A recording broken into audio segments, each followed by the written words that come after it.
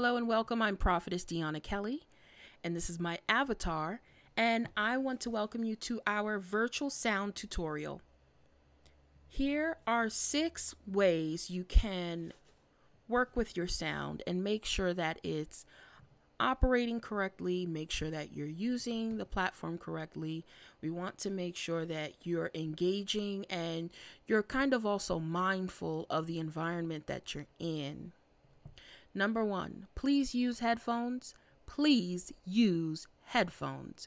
And when I say headphones, I mean if it plugs into the jack on the side of your computer, if it Bluetooths in, if it USB plugs into your computer, please use it, as it enhances the experience that you're going to have in this world. So let's give a round of applause for that, for you using headphones. And let's give another round of applause for your headphones having a mic. Okay? When you walk into the world, you end up at the welcome center. You have the moderators coming and approaching you. They're going to ask you questions. You may be able to hear them. You may not be able to hear them as your computer is loading or it's coming up. I want you to test it. Let's go to the bottom left, turn it on, and start speaking. A thought bubble will come up. And you can turn it off. It will say mic is off. If you need to make sure you're choosing the right microphone or the right headset microphone duo that you're using for this experience, then please go to the upper right hand side. There's a gear. You click on that. You go to mic settings. You choose your microphone that you want to be active. I have my Yeti stereo microphone that also has my headphones attached into it. If you're having other troubles and that's chosen correctly, then you can go to your sound settings. It will take you to your actual PC or Mac OS sound settings, such as this. And you check your input, make sure it's on the right microphone. You check your output, make sure it's on the right microphone, and you close. Then you go back to the right down here, you go back to your application, and you hit the little bar right here for microphone activation sensitivity. If indeed you are experiencing some background noise that you cannot control, or that you may be bleeding into what you're saying to another partner or in the room, you can move it down to 2 or move it down to 1.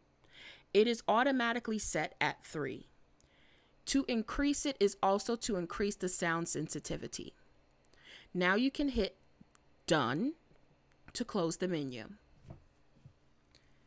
Now that you have found the button on the bottom left to make sure that your mic is on and off, you have checked your mic settings on the upper right. You can also check your preferences in that same menu.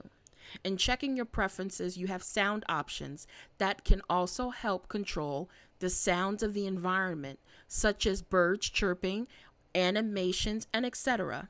Or the sound effects volume, which has effects for if a user notification pops up or menu clicks happen or anything of the sort. You can keep that below 50% to make sure that when the speaker or presenter is presenting, you're fully engaged into what they're saying. Let's save and close. Now, we have number 1, use your headphones, and your headphones must have a mic. Number 2, check your mic settings before entering your meeting rooms. Number 3 is the best rule I ever want to tell you about. Please keep yourself muted as you're talking on the phone in the background. Keep yourself muted if you're talking to a family member or a coworker in the background, which you shouldn't be while you're engaged with us. We do not want to hear your personal conversation broadcasted across the campus and or broadcasted across the service auditorium or meeting room. So number 1, use your headphones. Number 2, check your mic settings before entering any rooms. Number 3, keep yourself muted upon initiating any outside conversations and or calls.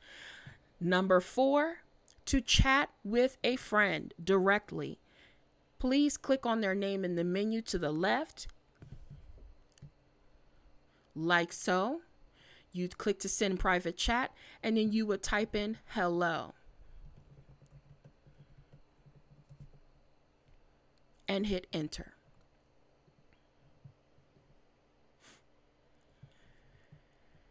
Now, as you're moving about, you might have a question.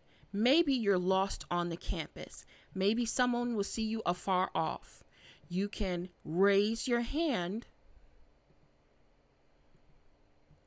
You can raise your hand by clicking on your name, going down to the raise your hand button, clicking on that, and a hand will appear. When you're done and your question has been answered, you can put your hand down by clicking on your name, going down to put down hand, and you can continue on. If in fact your mic is open, you're talking and you're going through the list, you're checking out your new settings. Maybe you laughed a little with your settings. Maybe you did the samba, who knows? And maybe along the way, somehow you set yourself to away. Setting yourself away also turns your mic off. It will say an admin has turned off your mic. You might have been causing feedback. Please reopen your mic when you would like to speak again. You can also toggle the mic by holding down the 1 key when you want to talk. So let's try that.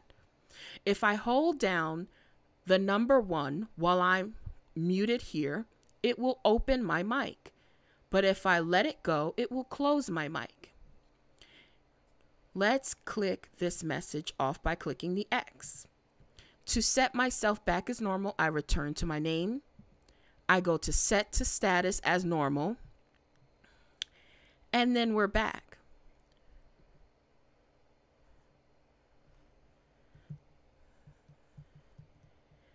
Many of the prophets and partners have an opportunity to engage with each other in a one-on-one presbytery session in this virtual campus, and it's going to be at the expo hall unless otherwise advised.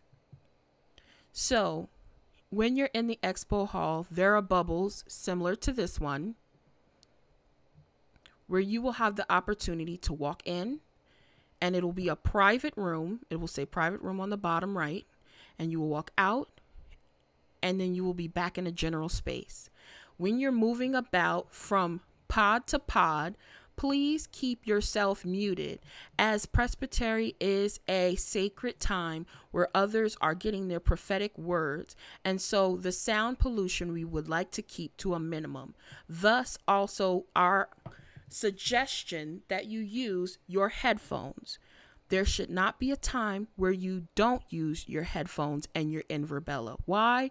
It should be a time that the headphones are on, because without them, it causes feedback and echoing that becomes a nuisance to the rest of the group.